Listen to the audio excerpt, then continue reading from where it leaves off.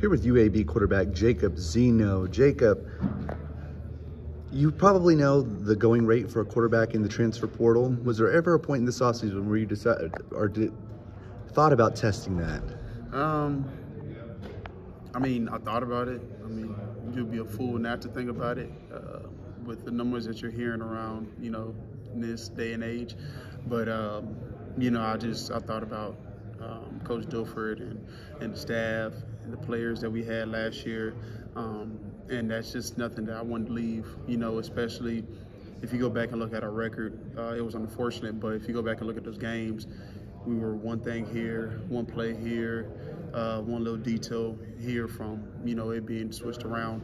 So with that, the first time in the system, first time with Coach Dilford, with our head coach.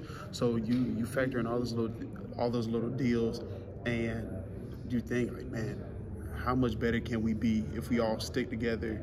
We already know the offense, we know the defense, and we just fine-tune those little details.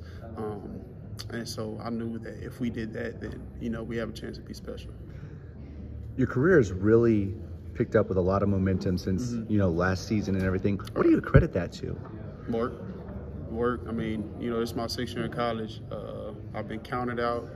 I started up high on the mountaintop of the Big 12 Championship, fell back down, almost like in Batman, when they throw him in a cave and he has to climb out.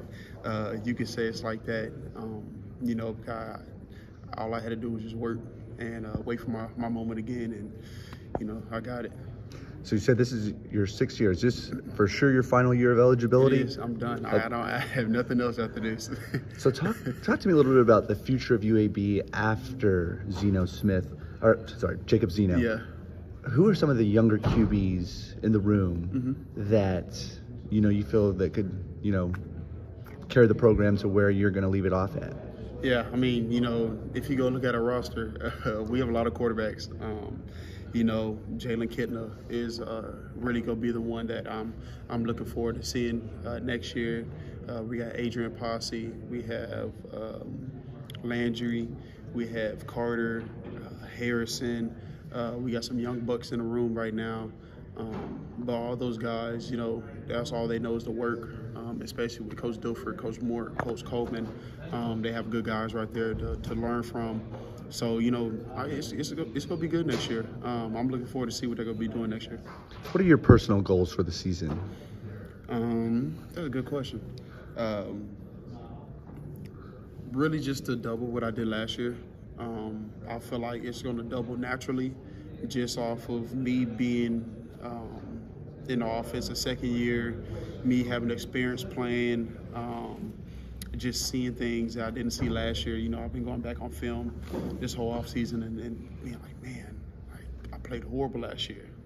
I'm missing guys wide open. I'm doing this. I'm trying to force balls. And so just knowing that, I feel like I'm going to be 2 times better this year. So, I hate to put numbers and stuff out there, but I can say that I probably have 4 to 5 passing, get the interception touchdown ratio down. So it's gonna be good. Do you have any weapons in this offense that, maybe 1 or 2 that you want to highlight that you're excited to play with again? A whole bunch. I got toys everywhere. It's fun. Just to start off with the running game, those guys, they're going to help me a lot because, when the defense is backed up in coverage, we'll be able to run the ball down the throat, and, they can't stop both things. So we have Isaiah Jacobs, we have BB, we have Witherspoon. Who else do we have? We have Armani. He transferred in from LSU. So just those guys alone makes it a whole lot better. And then with the receivers, those are guys that make my job a whole lot easier. So we got Brandon Buckhalter, we got BJ Hawkins, we got Malachi. Who else? We have Amari Thomas last year, Cam Shanks. We have Corey, Yusuf Terry, Slid, my man in there. Who else do we have? I mean, it's weapons everywhere, man. It makes my job a whole lot easier. And then not only that, but just with the line too. We built the line up pretty good, so we beefed it up. Last year that was a problem just because we didn't have a lot of depth in line, so we had a lot of guys rotating. So we added depth there, and the sky's the limit right now. We just got to put our head down and keep working.